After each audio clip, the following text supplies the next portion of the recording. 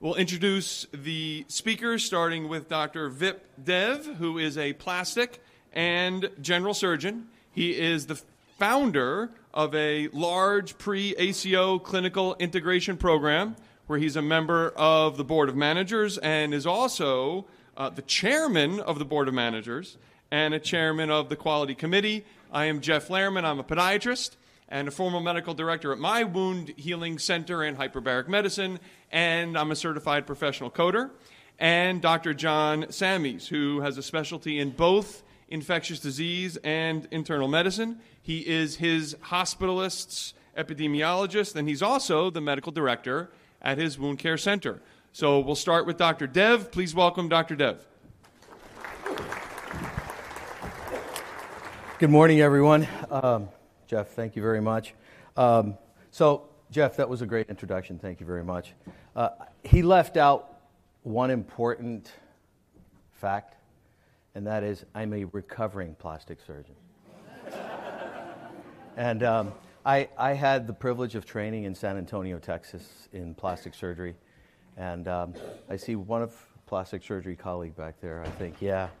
And he doesn't remember, but I met him so many years ago. And I'm glad to see another plastic surgeon at a wound care conference, right? What I was taught in plastic surgery is we all make wounds for a living, right? And so I think now, after so many years, I actually believe it to be true. And so thank you for being here with us this morning. My disclosures, other than the fact that I'm a recovering plastic surgeon, is I work very closely with Dignity Health, now Common Spirit. It's just one of those things that's going on in our society now, right? Everyone's merging with everyone. So I don't know who else is going to merge tomorrow, but we'll find out, I'm sure. And then I work with Restorix at one of the wound care centers that works with Dignity Health in California. Learning objectives. We're going to outline the process and criteria required for CMS. Transitional pass-through, that's my task. And then my colleagues here are going to investigate the unique nuances of reimbursement for skin substitutes. Evaluation code, please fill that out for us. That would be helpful. These are my roles currently. You know, I found this on the internet, and as I was preparing for this, I thought, what is so confusing? What is it? You know, and then I remember the Matrix, and I remembered all these things, and I thought, well, no one really knows what's going on at any given day. Things can change any time, and it's like this room. You know, you don't know what door to go in, and there's a pile of numbers all around you, and you kind of decipher what you want. But the answer's in here somewhere. You just got to find someone that knows, or at least can lead you through the right door. So here's another thing I found, and this is interesting. Look, it says you can keep track of some very complex storylines, right? But let me read this to you. It says, okay, so that's Shannon. She and Vicky used to be friends until Shannon found out that Vicky's ex-boyfriend was lying about cancer. Vicky and Shannon had a falling out, so Vicky started spreading rumors about Shannon's husband, so Shannon gained a lot of weight and blamed it on Vicky. I don't know what that has to do with anything. I don't even know what that has to do with coding or pass-through. But that's kind of like what this is about, right? So hopefully at the end of this, you'll have somewhat of a better understanding of what this pass-through is, what happens. You know, I don't want to put smoke and mirrors in front of you and say, and by the way, that's pass-through. But let's go through it together, and hopefully we'll learn about the status through solid evidence that I can show you. Now, these are the different types of storylines that you're going to get. You know, it's going to be from the internet, you're going to get it from reps, you're going to get phone calls, you're going to get material. This is just an example, you know, but really we're going to focus on the conversation in the middle. That's what we really care about. So I figured I can't even begin to start to explain what CMS is and all these other things that go on, but I figured let's start with some acronyms that are constantly being used, and let's see if we can at least make them simple for us, right? So CMS, Centers for Medicaid and Medicare and Medicaid Services. ASP, you're going to hear that. That's average sales price. OPPS, Outpatient Prospective Payment System. 340B, that's a really interesting one. Everyone familiar with 340B? If you're not, it's okay. Because you know what? I didn't know about it either for a long time. But now I do. Medi-Medi, Medicare, Medicaid, right? That's data matching. CR means continuing resolution. PBM is a pharmacy benefit manager, right? What does that have to do with anything? We're at wound care, right? What is pharmacy benefit manager? Well, you know, at our hospital, we went from like having Silvadene that we can just put on 10, 15 years ago to Silvadene that comes in little vials that's in a stupid little machine that you have to put a thumbprint on. And it doesn't respond, so someone gets mad, and then they say, what's that patient's name? And, you know, this is where we are. So, I mean, that's what they do, right? And then we got to look at this, 6%. I'm going to get to explaining all this to you. I just want to let you know, so when I throw these numbers out there, you know what we're doing. 6% is actually a benefit, okay? So when I say 6%, when I'm talking to you, 6% is a benefit. When I use 22.5, that's going to be a penalty in the eyes of some folks, okay, especially the 340B folks. When I say Part A, that's inpatient hospital coverage. Everyone knows that. When I say Part B, I mean outpatient medical coverage. Part C is A plus B, or an alternative or an advantage plan, Medicare plan, okay? Which, by the way, sometimes isn't necessarily an advantage. Right. Part D is prescription drug coverage. All right. Now, here we go. Medicare payment policy is almost always complicated. I want everyone to understand that, please. I'm not saying I'm going to make it easy for you, because I don't think it's easy. I don't think it was meant to be easy. It's complicated. This started in the mid-1980s. I'm sure you can all remember the mid-1980s. The music was great, right? No? Okay. Mid-1980s, hospitals were paid on reasonable costs, on reasonable charges. Okay? So what that meant is the hospitals would treat a patient, and they would say, hey, you know what, this treatment costs us $10,000. Medicare would say, you know what, that's about right. Why don't we pay you $9,800? I'd say, yeah, that sounds good. Okay? That's reasonable. Okay? Cost funding, Medicare was going to pay their fair share. So again, like I said, if it was $10,000, Medicare would say, listen, we can't afford $10,000, but we can afford $9,800. Is that good? Right? And they'd say, yeah. Let me give you a perspective of where I was when I agreed to give this presentation, right? I said, yeah, that sounds really good. Just like everything, right? Most of us that are surgeons say yes to everything because we want it. We want to be there. The problem is we say yes and we realize, like, oh, damn, how am I going to work this out, right? So I thought about this. I thought, you know, this is complicated. So what I did was I started calling and I started asking some friends and so on, and I found a guy in Washington, D.C. who actually knew about some of this. And even he said, hey, Vip, this is going to get complicated. And we had a very nice long phone interview. I actually interviewed someone in Washington, D.C. that agreed to the interview, by the way. And he agreed for me to give you his name.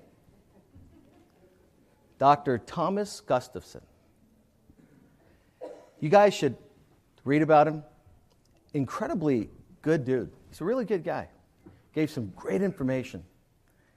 And then, of course, I had to do the rest of the work myself. But I was hoping he was going to just do it all for me. That didn't work out. But even he thinks this is complicated. And by the way, he's been doing policy work in the government for CMS and others for more than 20 years, just to give you an idea. So a lot of this information comes directly from a great source. The hospital, which meant that if the hospital spent more, Medicare paid more for their share. So what do you think is going to happen in our country?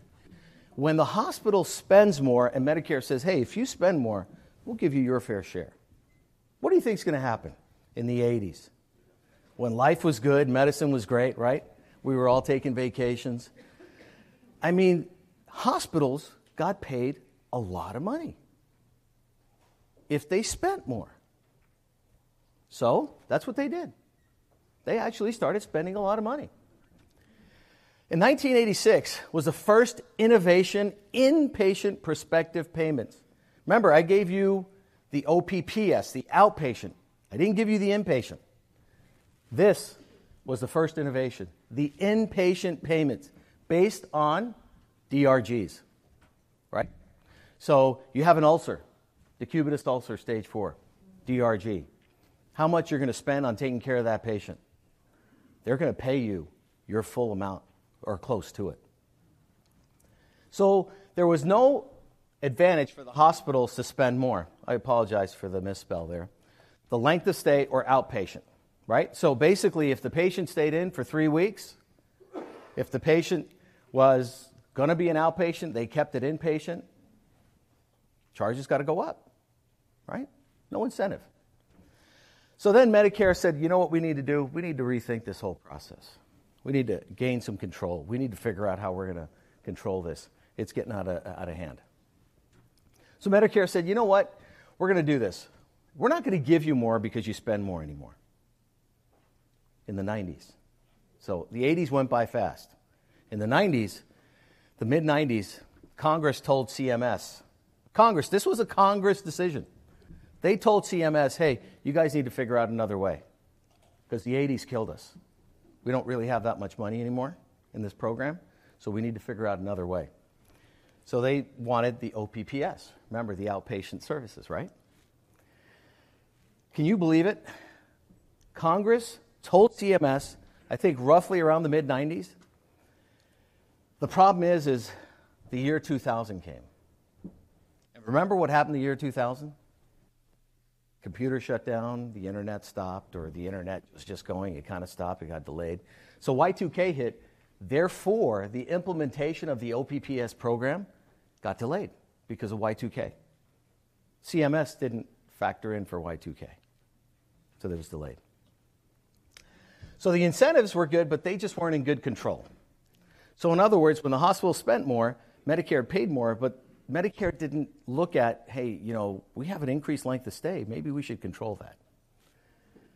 So there was lots of innovation. So CMS basically told industry, said, can you help us treat patients better? Or can you help us get them out? Can you help us solve a surgical problem? Can you help us solve this issue with wounds or, all this chronic, all these decubitus ulcers and stuff that we see? Can you help us with this? So then lots of innovation started picking up. The problem is with all this innovation, no one had payment rates. So if a company said, hey, this little Band-Aid seems like it's maybe $5,000, they'd say, oh, okay. It's a really new Band-Aid, huh? Right? It's new, isn't it? Right? You can wink, wink, it's new. So pay more. The problem is, so everyone aware how CMS works, they look at 2 years previous. Did you know that? Did you all know that? They look at a 2-year previous time frame to decide on what they're going to do now. So we're in 2019. Therefore, the data that's used now came from 2017. So if you're a company and you have an innovative product in 2018, what price do you put on it? You don't know because it's not 2020. Does that make sense? Right? It's just as confusing, It's kind of like that never-ending story thing, the guy with the coconuts and he changes it and he kind of like, you must be a far superior human being. But that's what this is. You've got to. It's crazy, but you have to think about the time frames, and that's how CMS works. Okay. So what they said is, we're going to look at the way we look at practices. Can you believe they actually used doctors? CMS was going to use doctors' practices to help industry figure out pricing. And when they look at doctors' practices, they call it micro-costing. So for all you doctors out there think that you don't get paid enough, they call you micro-costing. Think about that. Micro-costing. So they look at, and what that is that's a breakdown of every little product used. That makes sense, doesn't it? So someone actually does that. They look at every little piece of product used to take care of a certain patient. So hospitals looked at the end of the year and what was spent for the year. So hospitals literally broke down every little piece of thing that they used, and at the end of the year, they had a certain price. And that's what data CMS looked at. CMS looked at the charges, and they looked at it procedure by procedure.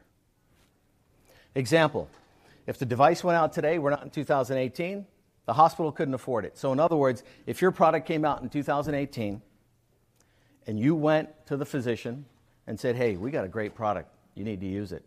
Problem is, if the product price was too high, the hospital couldn't afford it, so you weren't going to get to use that product in 2018. So it's a good product, you just didn't have access. Now, there's a two-payment system out there. I'll explain this to you. New technology, APC, for a procedure. And so this is a new product that's in the works right now. It's an AV fistula device without an open procedure. We're all in wound care, so you know that we have renal patients, right? So think about this, an AV fistula without an open procedure. Can you imagine? What a cool product. Like, for us as surgeons, we can actually do surgery on somebody that's in renal failure and get them dialyzed pretty quickly. It's a new tech APC status. That's what they get for this. The device is part of a procedure. So it is part of the AV fistula procedure. That is different than what we're talking about when we say skin substitutes. That's a different payment system. That's the new technology, right? Because it's part of a surgical procedure.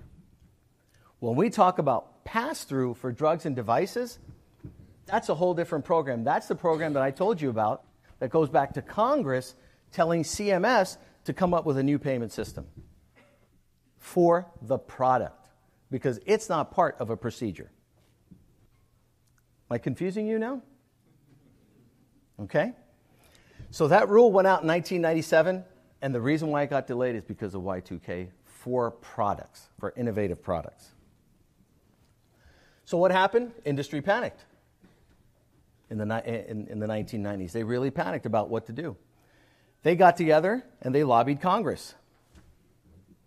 And this group called AdvaMed and other associations got together and said, hey, we really got to figure out this whole pricing model. Something's got to be right.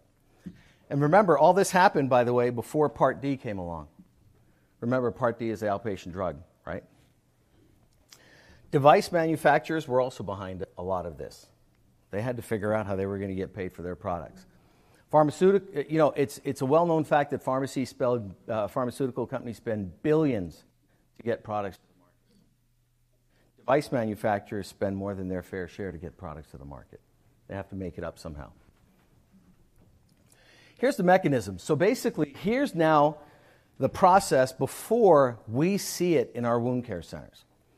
So the companies are bound to apply basically an application. It's, I think, about a 16-page application, roughly, somewhere there, about there. The application is received at CMS. It's every quarter. So every quarter they receive the applications, they review it, and then the next quarter they either approve or not. The deadline is 4 months before each quarter. So like I said, every quarter is another deadline. Requires about 10 hours of staff time of just filling out all the necessary paperwork. It's a straightforward application. You can go online and print it out. A consultant, I put a question mark there. You know, we're all in the wound care business, right? There's a consultant for everything. I don't know if you really need a consultant. And I can tell you is after speaking to a consultant, the truth is you could probably do it without one. Drugs are easier than devices. Believe it or not, can you believe drugs are easier to go through the pass-through than devices are to go through the pass-through? There's 2 standards to pass the drugs, and one of them is a new drug application. Pretty straightforward. The standards. So these are the 3 standards that have to happen for a pass-through device. It has to be new. It has to be significantly expensive relative to the APC in which it is being used. Okay, so in other words, if you have a bunch of other products out there, yours can't be just $1 more. Or it can't be, you can't go and say, hey, by the way, we're the same cost as the other ones. You need to be significantly more expensive. Kind of strange, isn't it? Yeah. This poor lady's so confused. I'm so sorry.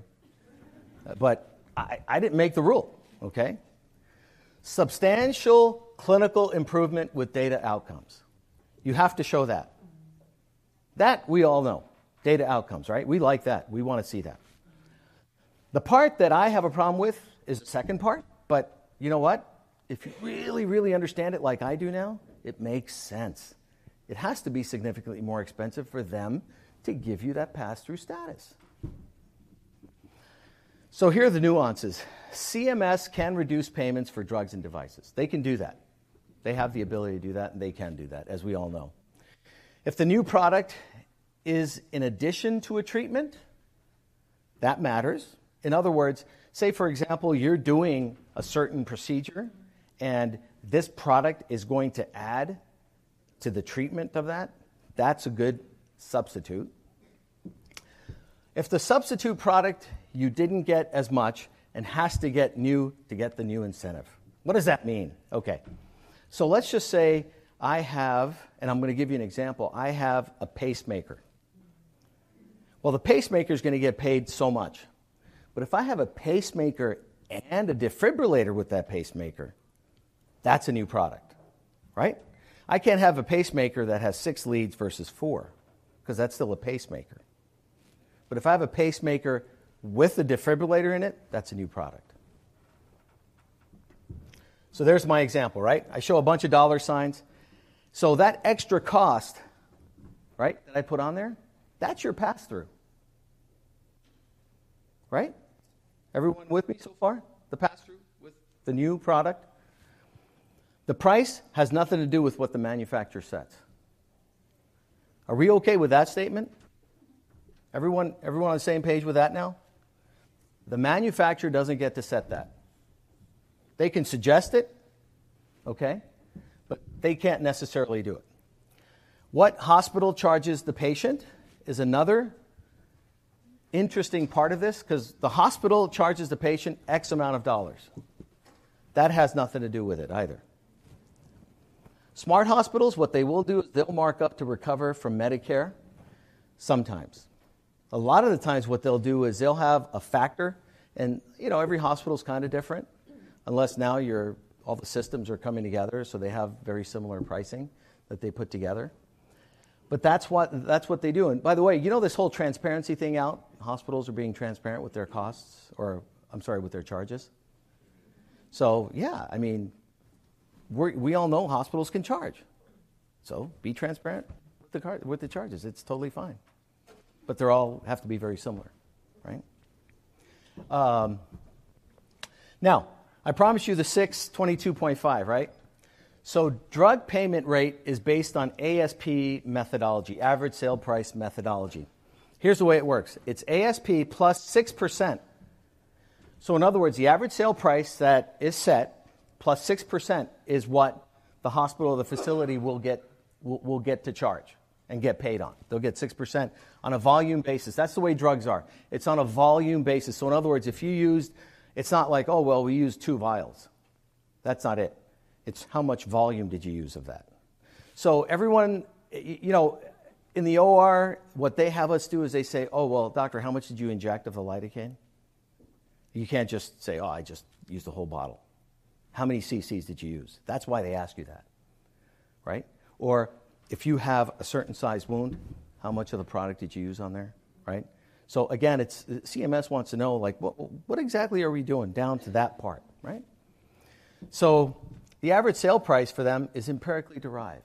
So it's not, again, we think like someone's thinking about this, some mad scientist is really thinking about all this. Sometimes it's not. It's really not. It's pretty straightforward for them. So here it is. ASP plus 6% is shaded for the 340B hospitals. The 340B hospitals, as a general statement, are usually inner city hospitals. Okay? The 340B filed suit against CMS for the rollback because they got penalized 22.5%. So when they used the drug, they got 6%, and then in the 340Bs, when they were outside of the pass-through status, they actually took away 22.5. And the reason why they did that is because they actually charged 50% more. You get it? So it's like the going out of business sale. They're not really going out of business, but that's what they did. 340B was encased in the ACA. That's how it started, 340Bs. And then the ruling allows purchase to discount Medicaid rate. During the pass-through, the 340Bs get ASP plus 6%. How am I doing on time? A few more? Okay. All right. The new technology, but then reapplied through the product without the nuances of the novelty. And the advantages of Part B was because the Medicare used it for the outpatients. Now, here are the examples. Biosimilars. Just as an overview, we're not talking about the biosimilars, but the drugs all get passed through very quickly. For the devices, these are examples of devices: catheters, balloons, pacemakers, and then all kinds of biologic tissues. Epic disasters. Almost no one fails through the pass-through status. You get it, and then you lose it. You don't always get it back.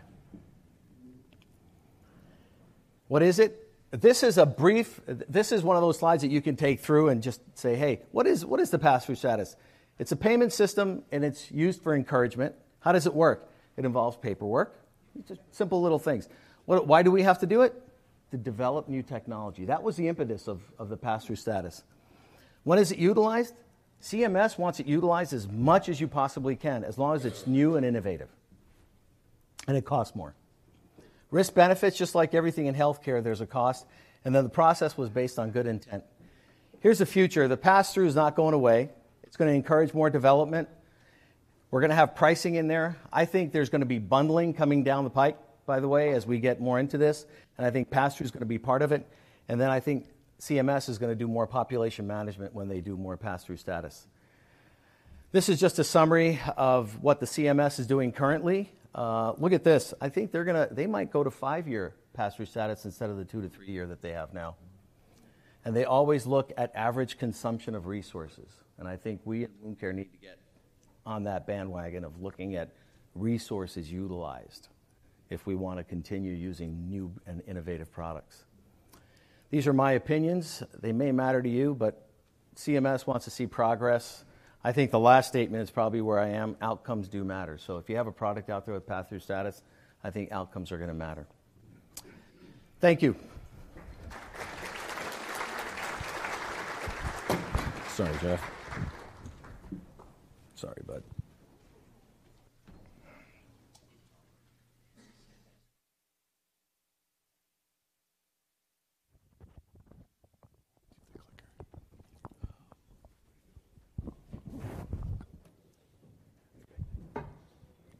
Pieces of it.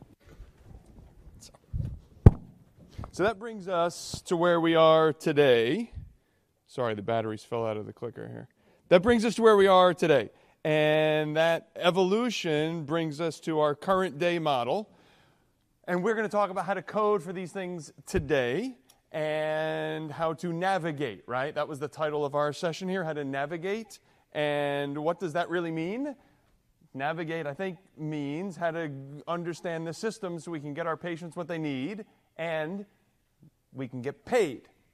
So my goal is that 13 minutes from now, you know exactly how to code for these products without any guessing and without any ambiguity. And we'll hit some navigation along the way. The first thing we need to know is that there are 2 completely separate games, 2 different systems, depending on where the product is being applied. There's one game in the private office setting, and there's a different, totally different game in the hospital, outpatient, and ambulatory surgery center settings. Those are the same. Hospital, outpatient, ASC, we're playing the same game, playing by the same rules.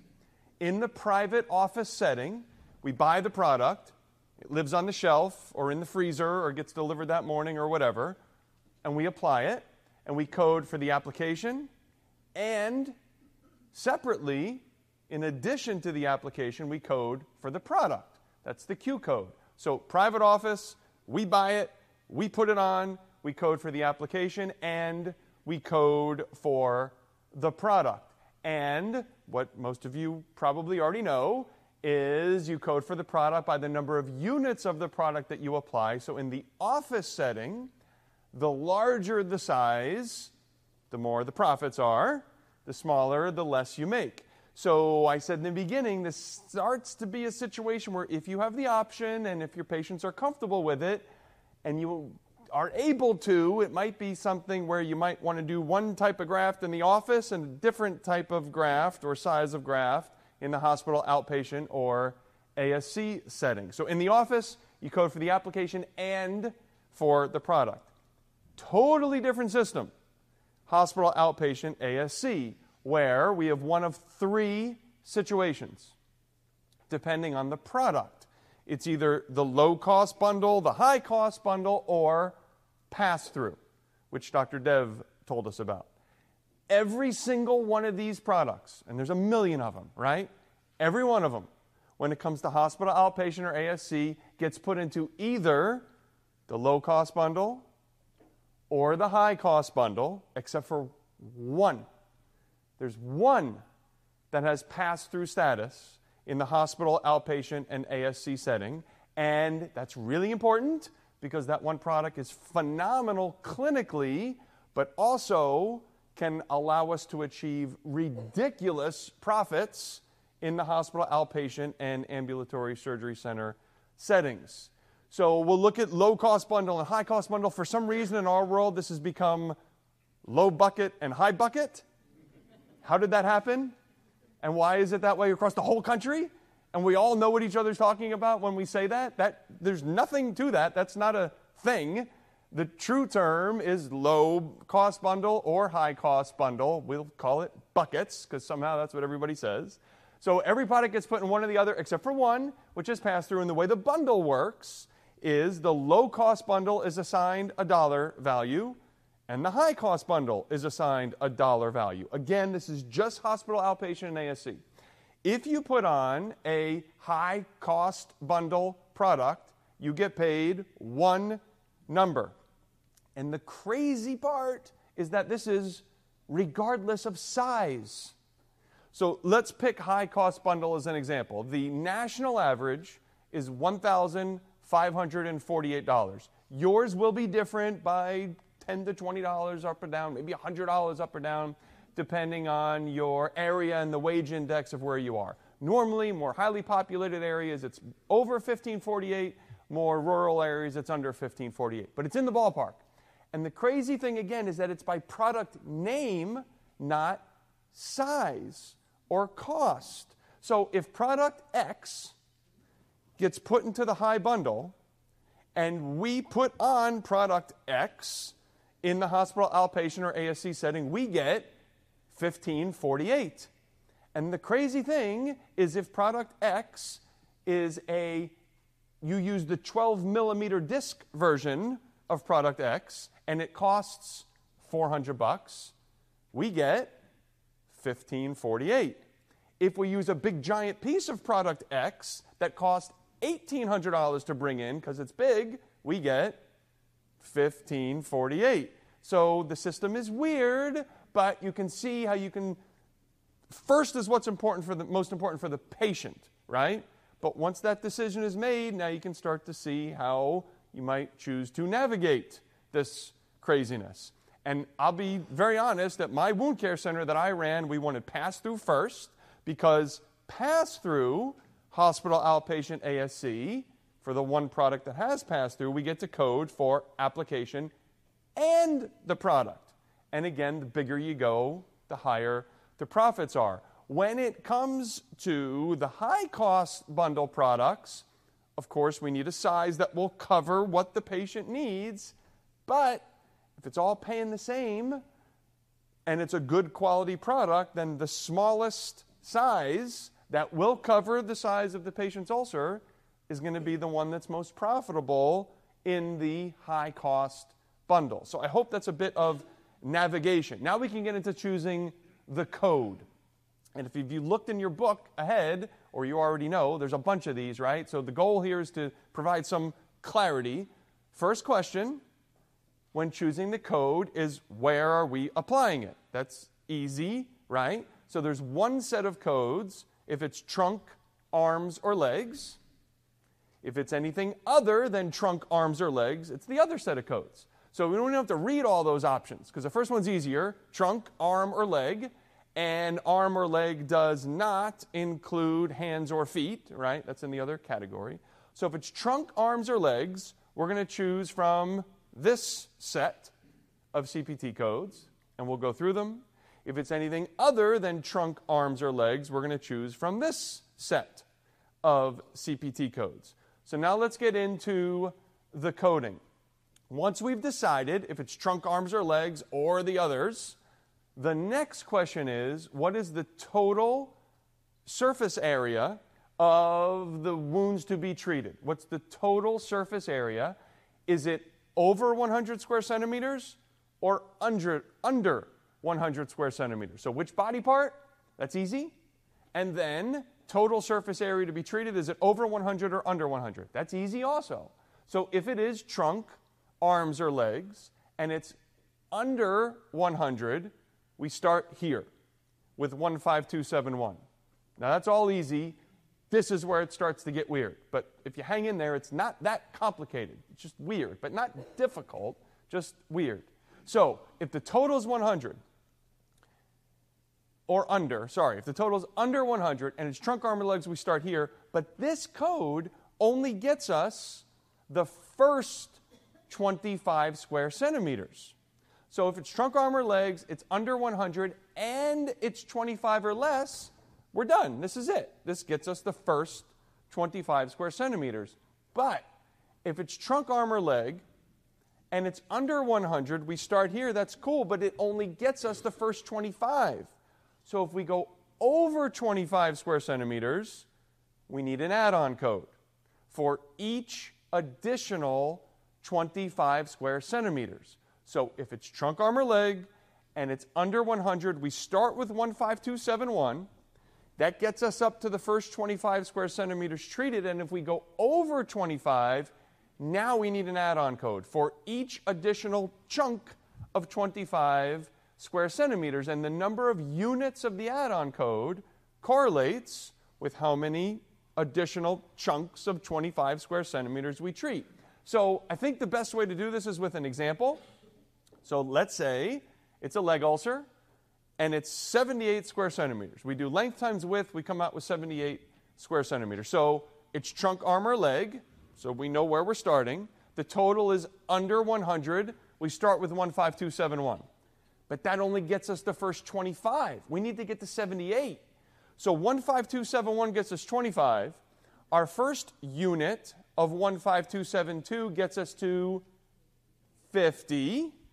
Our second unit of 15272 gets us to 75. We're still not there.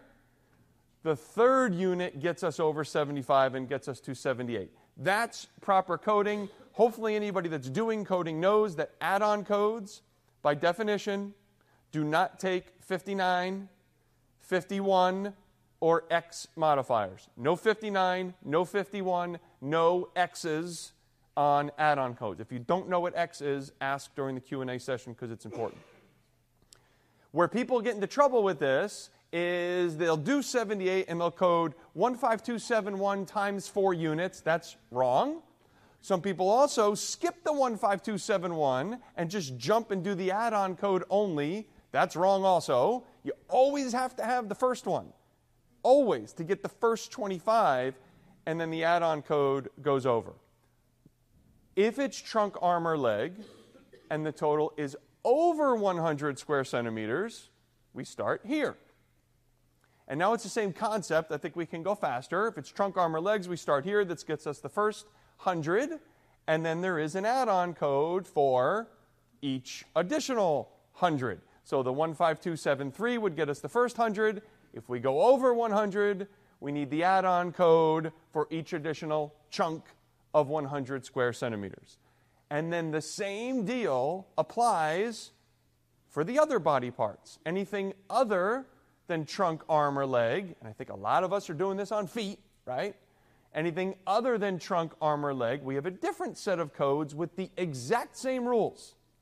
So if it's a body part other than trunk, arm, or leg, is it over 100 or under 100? If it is under a total of 100, we start here with 15275, but just like trunk, arm, or leg, that only gets us the first 25 square centimeters. If it's a total of under 100, but we go over 25, then we need an add-on code for each additional chunk of 25. And we have the same deal for body parts other than trunk, arm, or leg, where it's over 100. Where 15277, this probably is less frequent, right? Especially because we're doing a lot of this on foot. That's a really big foot ulcer, but it could happen. One code for the first 100, add-on code for each additional. I'm going more quickly now because it's just the same concept repeated. So let's surmise this. If it's trunk, arm, or legs, we start over on our left. Then we ask, is the total less than 100 or greater than 100? If it's less than 100, we use those codes. 15271 for the first 25, 15272 for each additional 25. If it's greater than or equal to 100, we go here. If it's any other body part, we start with those codes. If it's less than 100, we start here.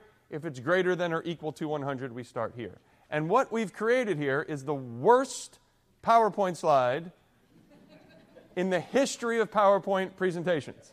And studying this stuff, we've violated every single rule that applies to creating PowerPoints. But I hope that by gradually building, it makes sense. And I thought this brought everything together in what could be a tricky situation. So I acknowledge it's a crummy slide, but hopefully by building, it made sense. And I know that one's not in your packets. I came up with that idea later. But all the concepts are. There are 7 Medicare contractors in the country. You should know who your Medicare contractor is. If you don't know what I'm talking about when I say Medicare contractor, find me at some point today and please ask. 4 of them have active local coverage determinations or local coverage articles regarding skin substitute use. 3 of them have retired policies. Most of them require the use of a KX modifier on both the application and on the product. The KX modifier is normally reserved for weird things or things that have more documentation requirements like DME stuff. Most of them require the KX on both the application and on the product. The product that you're using must have a Q code, unless you want to do it for free. It's got to have a Q code. If it doesn't have a Q code, nobody's getting paid. So some of these newer ones where they show up and they're all excited about their new product, my first question is, do you have a code? Because if it doesn't have a Q code, we got a problem. So it must have a code. When you apply this in the office, we always had to document waste, but now we have to code waste. This was brand new, January 1, 2018, and a lot of people still haven't gotten the message. And a lot of people are still doing it wrong. And there's a reason you're getting away with it if you're doing it wrong, which we can explain if we have time. But the bottom line is, this is now the rule. We always had to document waste. Now we have to code waste. So in the office, when you apply this, the proper coding is the application code first, right? The 1527 codes that we just went through. And then the product code twice on line 2 and on line 3. So line 2 is the product code, the Q code, with the number of units used, JC modifier. Line 3 is the same product code again, the same Q code repeated with the number of units wasted with a JW modifier. If line 2 is how many units we used and line 3 is how many units we wasted, when we add them together, we get the total number of units that came out of the box. So I think the best way to do this is via example. Let's say we have a 5 square centimeter foot ulcer. We're going to put a skin substitute product on. The closest we can come is 6. They want us to use sizes that are appropriate for the size of the ulcer. 6 is close enough. It's okay to go over a little. First is the application code. So what body part is it? It's not trunk, arm, or leg, right? It's foot. So we're starting over at the other side. Is it less than or over 100 square centimeters? It's 5, so it's less. 15275 gets us there. We're not going over 25 square centimeters, so we're done. 15275. But then we have our product code. I just picked one. Q4160. The ulcer's 5. The product is 6. We covered it. We didn't overlap. We trimmed away the edges, so we used 5 and wasted 1. Now, today, They pay both lines. Dr. Dev shared some opinions. I'm going to share my own conspiracy theory, which is based on nothing. I have no inside information. This isn't HMP's opinion. This isn't Organogenesis' opinion. This is my own thing. Why are they making us do this? I think somebody somewhere figured out that they were paying for 38 square centimeters of product to cover plantar sub-1 ulcers, which are little, right? Our diabetic foot ulcers, sub-1, sub-5, plantar heel, they're small. And I think somebody figured out what's going on here. So they made us document the waste for a long time, but now they're making us feed them this information.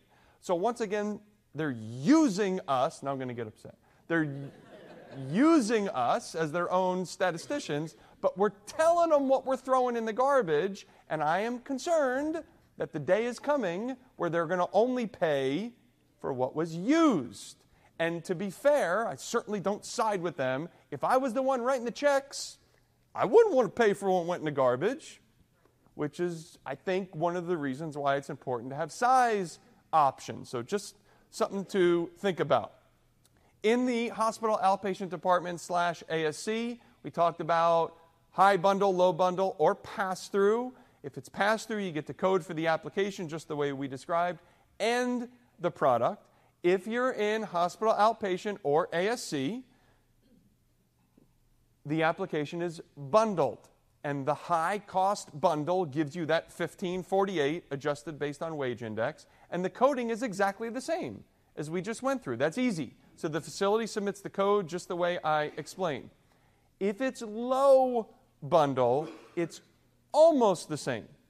If it's low-cost bundle, it's almost identical. It's the same breakdown of the body parts. It's the same breakdown of over 100, under 100, and all that, except the first character of 1 gets replaced with the letter C. If you're in a facility, you already know this.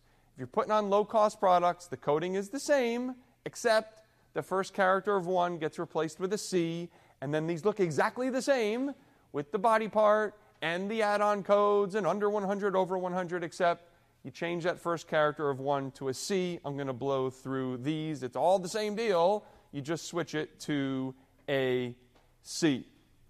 Dr. Samies is going to take us the rest of the way with more discussion on navigation, and he's going to conclude with something very important, what is very likely to be a radical change coming to our game in less than 8 months.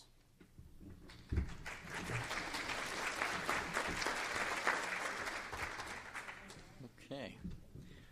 Well, obviously we're going to try and avoid denials. That's probably one of our big things. And in doing that, we're going to have to implement some comprehensive controls in our clinics, and hopefully that'll end up with overall improvement in reimbursement. So I'm going to talk about, I guess, some of the more practical things we do in the clinic. A lot of this is based on errors I have made, I might have made, and somebody stopped me, or I will make in the future.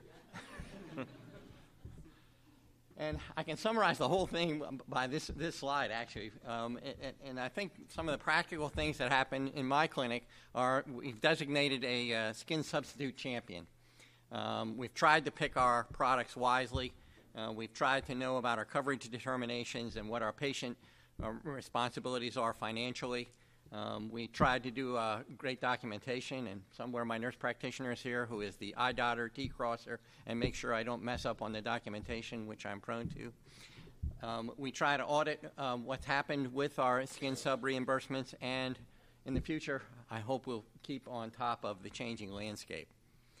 So in terms of trying to designate a responsible person, or we call it the skin substitute champion, we've designated a about 5'0", 90-pound soaking wet, soft-spoken nurse who carries a Glock. And she's very tough on me when I start to go out of bounds. Okay, and that's really important. And that person is really well educated on the clinical aspects of skin substitutes, some of the important parts in reimbursement and confers with my billing company regularly on those reimbursement issues, and she's actually empowered to give approval on procedures. She is also responsible for making sure we do a good job of documenting our approvals in a consistent way and what supportive documentation we have. So she's a 90-pound Glock-carrying champion. So when you look at skin substitute, it's really not all about the finances, because a good reputation, your good reputation, goes a long way in your business model. So I don't want people to get lost in the weeds of, I'm going to make an extra dollar with this, that, or the other thing. Pick what you think is going to work for the patient. But you've got to do a price-value analysis to determine what your most effective product really is. And you've got to make some limitations on your products. You can't have everything in the armamentarium. And some limitations on the sizes that you'll stock. That does several things. It reduces the opportunity for error, i.e. putting the wrong size, wrong place, wrong coding down. I would consider using widely recognized products because they're less likely to be deemed experimental when you go to get approval. But sometimes some of those newer and innovative products are worth taking the risk for. Keep up with your national and local coverage determinations. Know the private payers' determinations because they differ from the Medicare determinations. Understand those requirements for documentation and any other required information for reimbursement. And know how many applications you can put on consecutively and not be over the limit of your payer. By the way, an error that I almost made is documentation of skin substitutes. Some of my staff is responsible for scribing, and they'll put their name in the spot of who applied it. Well, they didn't apply it. They didn't even touch it, in fact. But they get used to putting their name in places, and you've got to look carefully to make sure that a qualified person is actually given the credit for the application, i.e. nurse practitioner, physician assistant, or physician, all practicing within their scope of responsibility. So watch the EMR and make sure that you attribute things to the right person. Some of the often required information on skin subs: how long has the wound been present, what are the prior treatments, have they had an adequate vascular evaluation, smoking cessation counseling, has their diabetes been controlled, have they been offloading for a foot ulcer, for example, or pressure ulcer, have they been having compression applied for a venous leg ulcer, and watch that you've documented how you've prepared that wound bed. If you're documenting slough and you're putting a skin substitute on, you're going to get probably nabbed at some point for having put it on an inappropriate spot by a payer. And that doesn't mean that you've got to repeatedly debride an area, but you should at least be able to document that you've taken care of wound bed preparation. And watch out that you use a product on a site and wound type that it's approved for. You can look at Medicare's coverage database on cms.gov, lists all those things. And just because a Q code exists, they don't necessarily all have a coverage determination. So you got to look. And if you really don't have any guidance on whether something is going to be covered, then go to the individual insurer or the individual MAC and ask that question. And it's also not really a good idea to just accept a verbal okie dokie, because they forget about their okie dokie a little later on. Most of the major insurers have their policies available online. They change frequently, so you've got to keep looking. Products are covered based on the wound type, and like I said, policies often change and they don't necessarily follow the Medicare guidelines. I would say that it is extremely important to get pre-authorization, and in that get both approval for the product and its application. We've been surprised a couple of times by companies that have, insurer companies that have approved one and not the other. So we'll be glad to let you put the product on, but we ain't paying for it. Or we won't pay for your putting it on.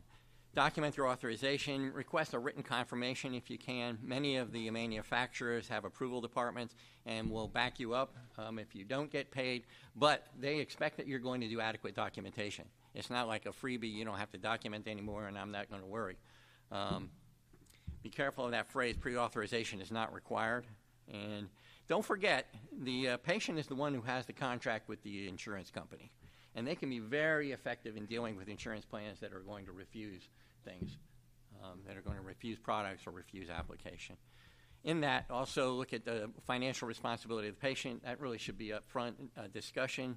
A lot of people think a written estimate of charges helps, and some advise collecting payment up front on their financial copays.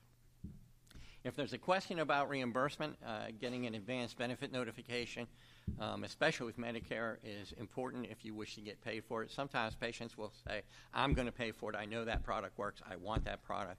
I'll pay for it if the insurance company won't get something in writing from them.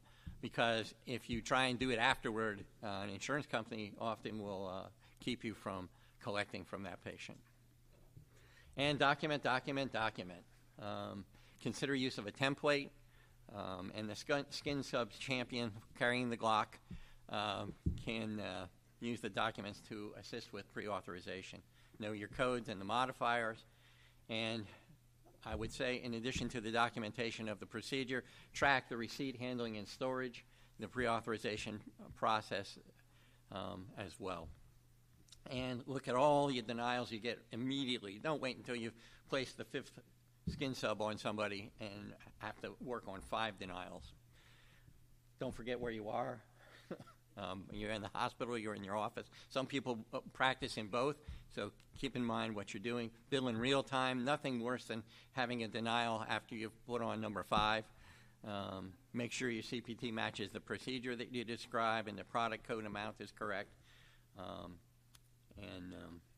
Also in your documentation, I would use the appropriate description of why you're placing the product.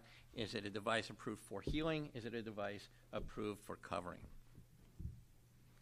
When you go to repeat, you have to support that by documentation also, and it's not reasonable to reapply if the wound is epithelialized. Some people have done that.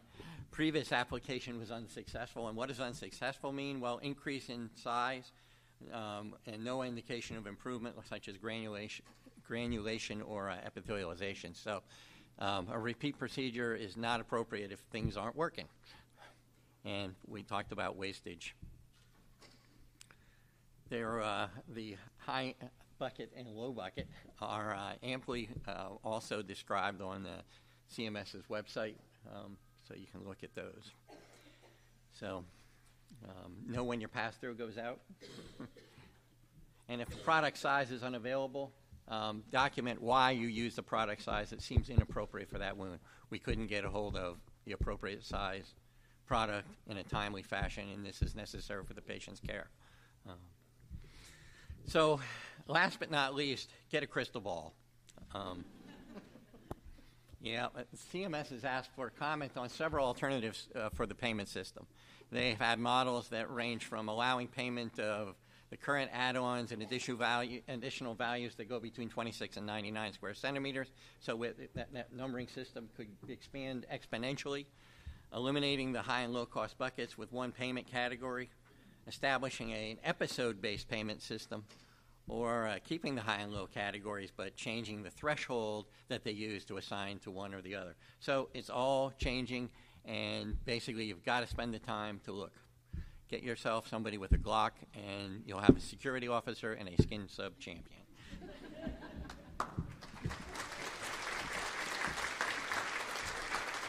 Would love to please take some questions. Don't be bashful. If you have the question, chances are excellent somebody else in the room does also. Please. You may have said it already, but what was the special situation coming in 8 months that you mentioned earlier? Well, so that was what Dr. Samies did at the end. So in the 2019 OPPS and ASC proposed fee schedule, CMS said, we want to change this. They figured out what I was talking about with the waste, right? And with the high bucket, low bucket craziness. It's not working for them. We figured it out, right? Smallest size that fits the ulcer that's high bucket, or we're going crazy with pass-through, which is staying for a while. They want to change the game for OPPS or ASC. And they said, we want to change it January 1, 2020. This is not a rumor. This is not I heard or they might. It's happening. It's in writing. It's in the 2019 proposed rule. And they said, we are considering these 4 possibilities, and they solicited comment.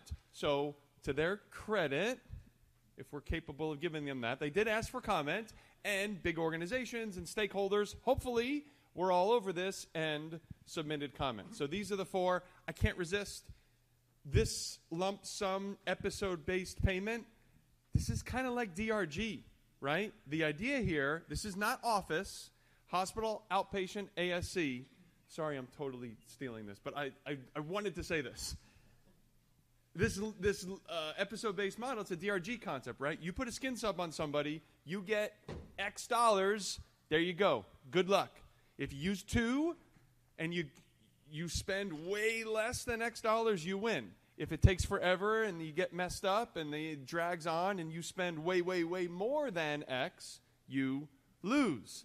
And I'll share, I was really conflicted on this, so having to submit comments, you're supposed to advocate for our patients. We're also supposed to advocate for ourselves. And frankly, if it was my mom that was going to the doctor, I would want to know that the doctor was under the gun and super incentivized to do it the best way they can, as quickly as they can. But that's not maybe the best for us as the providers, right? Because we know our peeps. What happens if one of these people gets a product on, falls into the DRG model, and then they disappear for 3 weeks and put their foot in a swamp and don't wear their cast and don't fill their prescriptions and all that?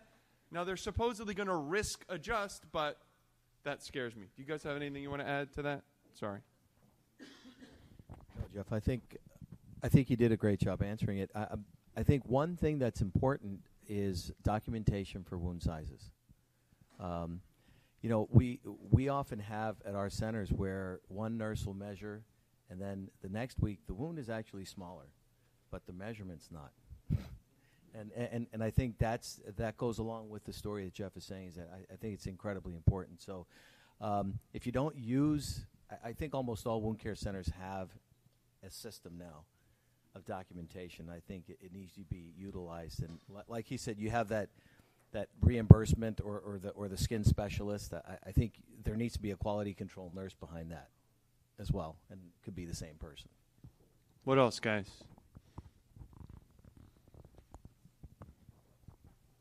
That means we either did a really good job or a really bad job. All right, thanks for your attention. Enjoy the day.